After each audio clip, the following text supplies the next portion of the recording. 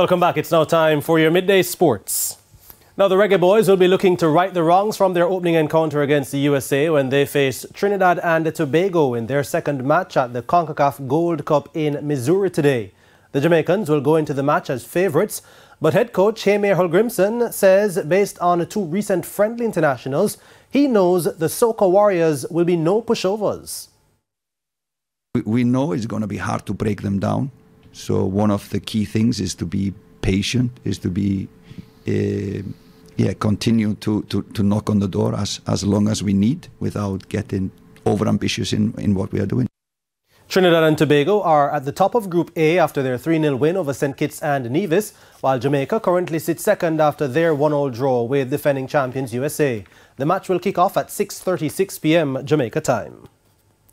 And the second match of the ODI series between the West Indies women and Ireland women has been delayed due to adverse weather. The match was scheduled to bowl off at 8:30 a.m. Jamaica time.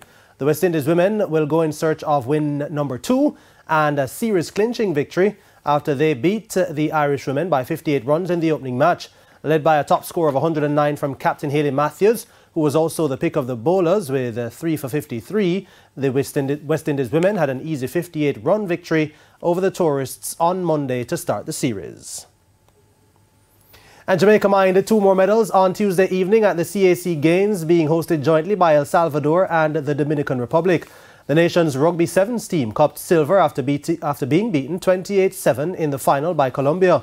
The scores were tied at 7 apiece at half-time, but the Jamaicans couldn't stop the onslaught from Colombia in the second half as they scored 21 points unanswered. And Taisha Mattis copped bronze in artistic gymnastics in the uneven bars competition.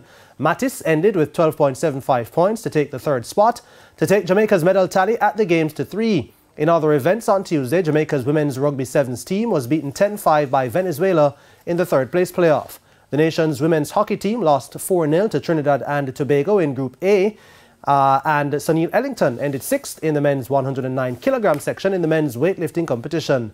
The nation currently has 2 silver and a bronze medal. At World Championships, representatives Zanikta Alvaranga, Sidrel Williams and Keto Campbell highlight Jamaica's 30-member team to the 2023 Central American and Caribbean Amateur Swimming Confederation CCCAN Championships. Williams and Campbell are joined in the 18 and over category by Zachary Jackson Blaine and Nathaniel Thomas, while Sabrina Lynn joins Alvaranga as female members in the 18 and over section. Junior standouts Nelson Denny, Benjamin Davis, Brady Lewinson, Jaden Lynch, Devon Robe and Charles McIntosh will swim in the 15 to 17 category for boys. On the girls' side, Jamaica will be represented by Gianni Francis, Alia Heaven, Caroline Levy-Powell, Christania Shirley and Liana Wainwright. There are 12 girls and 18 boys named to the team, which will be coached by Kafia Rapley, with Miguel Jonas as her assistant. Dr. Hilary Nixon will serve as team manager, and Dr. Diallo Brown will travel as a physiotherapist. And that's it for your Midday Sports Report. Anthony? Thank you very much, Jordan. And that's the Midday News. I'm Anthony Lugg. Join us at 7 for Primetime News. On behalf of the news, sports and production teams, good afternoon.